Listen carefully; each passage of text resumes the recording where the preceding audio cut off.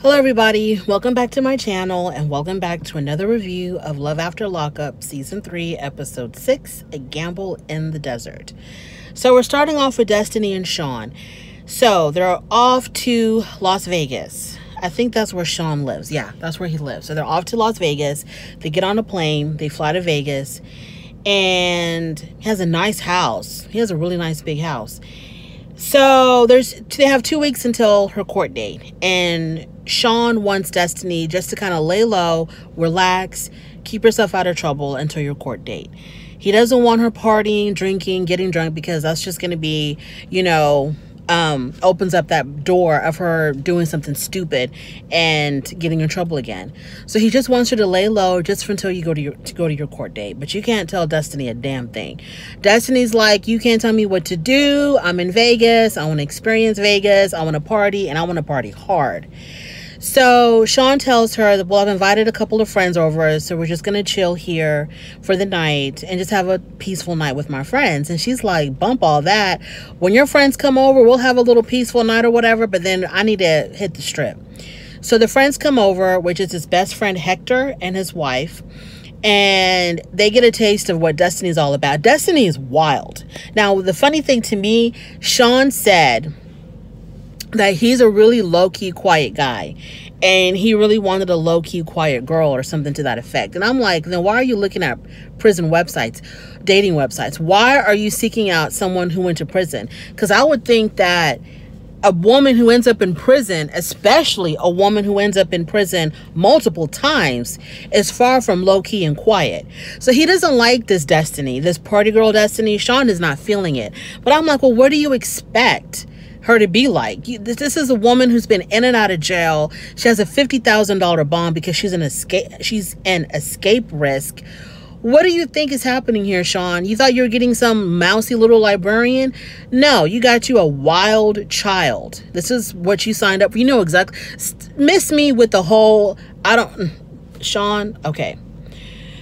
So they go to the casinos. And when they're at the casino, basically, Destiny has said in her confessional that when she was incarcerated, she had many relationships with many girls, and that she doesn't want to stop any of that. Now that she's free, she still wants to be with women, as well as to have Sean or whatever man in her life as well. She wants to have her cake and eat it too. She wants the best of both worlds. And so she was going to tell Sean, but then she changed her mind. She decided she's not going to tell Sean. But when they're out with the friends and they're talking and stuff, Hector asked her if she had relationships with girls in prison. I don't remember. I think she said she did. I think she said she did have a relationship with girls in prison. I don't remember. But anyways, the girl got drunk. She was drinking. She wanted to party, and she wanted to party hard. And you could tell that Sean really wasn't feeling it. I mean, she was just talking reckless. I forgot all the crazy stuff that she said, but she's pretty wild. She's pretty out there. And in her confessional, she said that she's trisexual and that she'll try anything once. She's just down for whatever makes her happy. She's down. So good luck, Sean. Then we go to Shonda and Tyrese. So Tyrese is waiting with his blue suit on, waiting for her to come out. He's waiting for 45 minutes. He's been waiting out there outside the prison. She doesn't show up. So he gets worried. She ends up calling him and said, hey, they took me to a bus stop. Instead of just letting me go out the prison, I'm at a bus stop, so come get me. So he drives over there. He picks her up. And she says in her confessional that she had more than one relationship. That Tyrese was not her only boyfriend. She had about 8 or 9 boyfriends while she was in prison. So they're on the way to the bus. He's on the way to the bus stop. He picks her up at the bus stop. He likes what he sees. He's like so enamored by her. He gave her a change of clothes. Then he's supposed to take her to the halfway house. And on the way to the halfway house, they stop somewhere to get something to eat. Shonda says, she talks about how her dad was manufacturing meth. Her mom died from alcoholism. And, we're getting to know more about Shonda. And Tyrese, he's like really into Shonda. He's even talking about marrying Shonda. And she even said something about that blue suit, because they showed the pictures that he had sent her while she was in prison. And he has a nice body. He has a really nice body. I don't know why. And I think when she came out, when she saw him, I think she thought she was going to see that guy in those pictures, you know, with those tight shirts, muscles bulging everywhere, looking really fine and sexy. That's what she was expecting to see. But he shows up, you know, in his grandpa's suit, ill-fitting suit. And she just didn't understand that. So we move on to Christiana and John. So Christiana is at the halfway house, so she can't, for whatever reason, John couldn't go pick her up, but he did pick up her mom. So he takes her mom out to eat, and the mom is really not feeling John and Christiana's relationship. John tells the mother that, you know, they're married now, and the mother asked, well, how long have y'all really known each other? And John said, we've known each other for 3 months. And the mom even questions whether or not the wedding was a real wedding, because it was a native wedding. And so the mom was like, I don't even know if that's a real wedding, if they can be considered legally married. Well, if there's a marriage license, it doesn't matter what the ceremony was. If there's a license issued by the state, it's a real wedding. So he tells her that he's been married 4 times, and then we learned that John left his first wife for her cousin and married the cousin while he was still married to the first wife. And I'm just like, what? What are you talking about? What are you doing? And he tells her that he's also been to prison himself, so he's a good match for Christiana, because he would understand more than the average person what she's going through, the things that she needs to do, the things that he needs to support her on, the things that he can expect from her. He's prepared because he's been down that road before. Whereas the mom doesn't see that as a good thing, because she sees, okay, this is 2 ex-cons probably who are going to be enabling each other, and then both of them are going to end up in trouble. And Christiana also has a substance abuse problem. She's addicted to crack. Then we go to Maurice and Jessica. So they're eating at the restaurant. Now, they're at the restaurant after they leave the cousin's house, and they're trying to figure out what is their next plan. He wants to go to Vegas with her. He doesn't care about his parole, violating his parole. He doesn't really care. He wants to go to Vegas. He wants to get the hell out of California. She wants him to do the right thing. She does want him to come back home with her, but she also wants him to stay out of trouble, and she doesn't want him to violate his parole.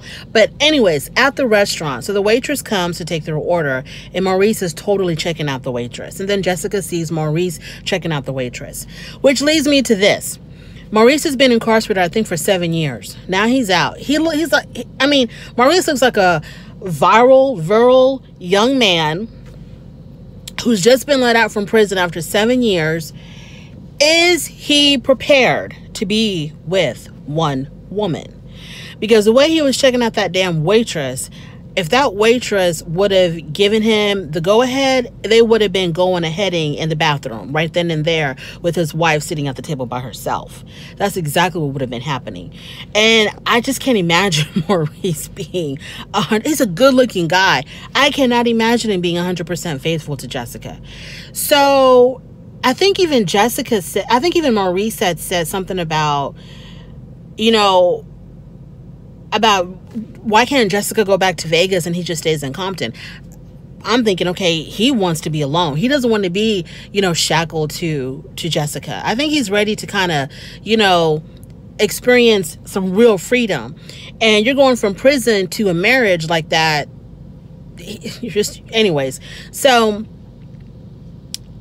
he starts saying things to me like he wants to... Anyways, let me push that to the side.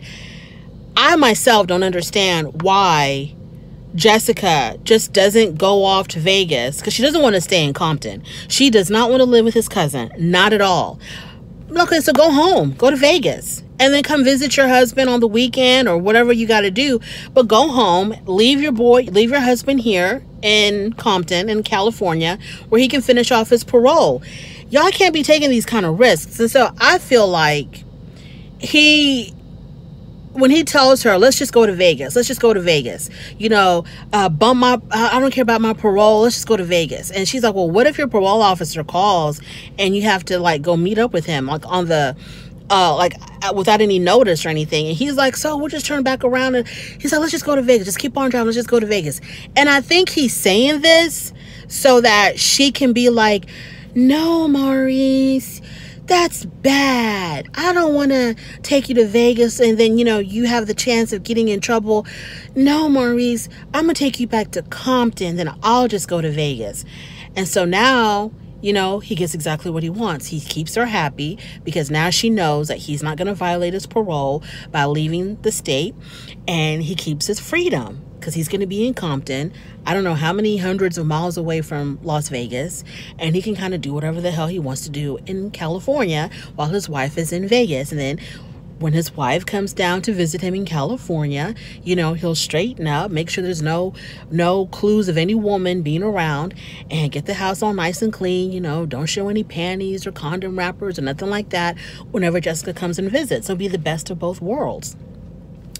I think that's what he wants to do. And I think that's why he's like, let's just go to Vegas, because he knows that Jessica's not going to do that.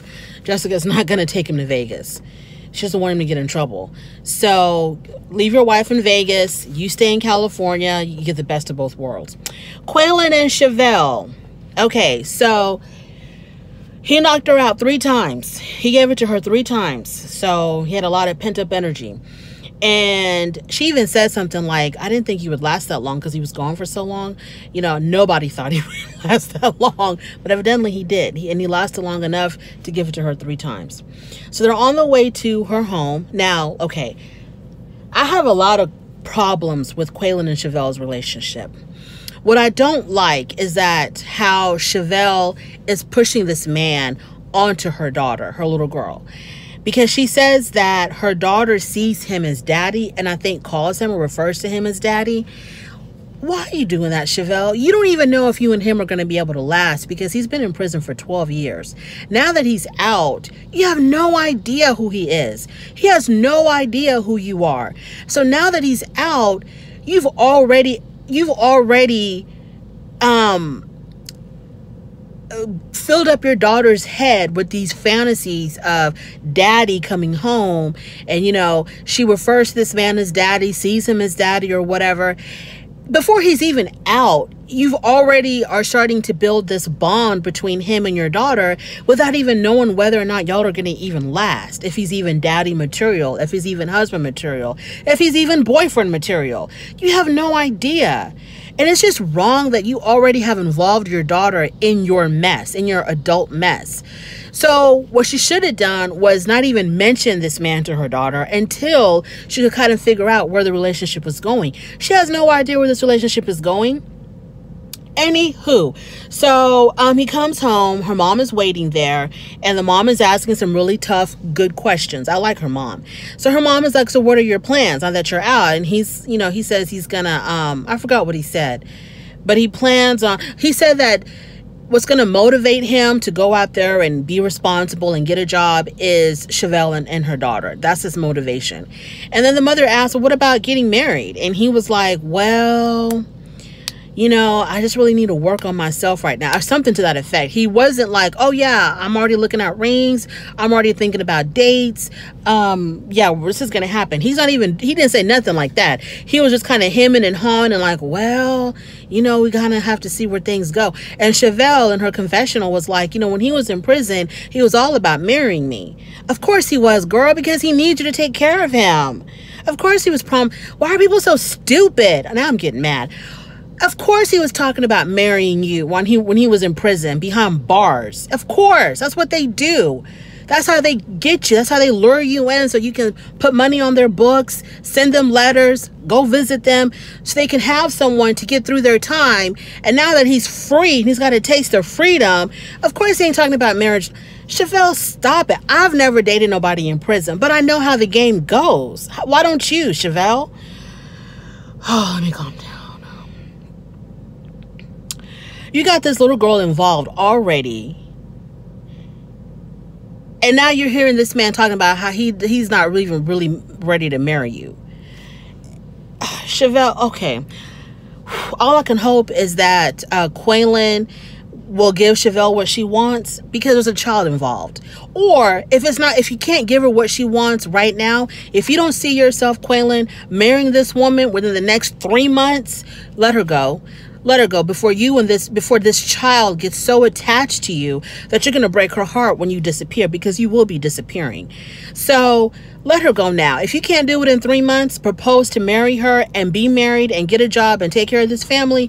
Let her go now, so that child does not get her heart broken when, you take off, because you will be going to Texas. I definitely see Quaylen going back to his mother in Texas when things get too real in Kansas City with Chevelle.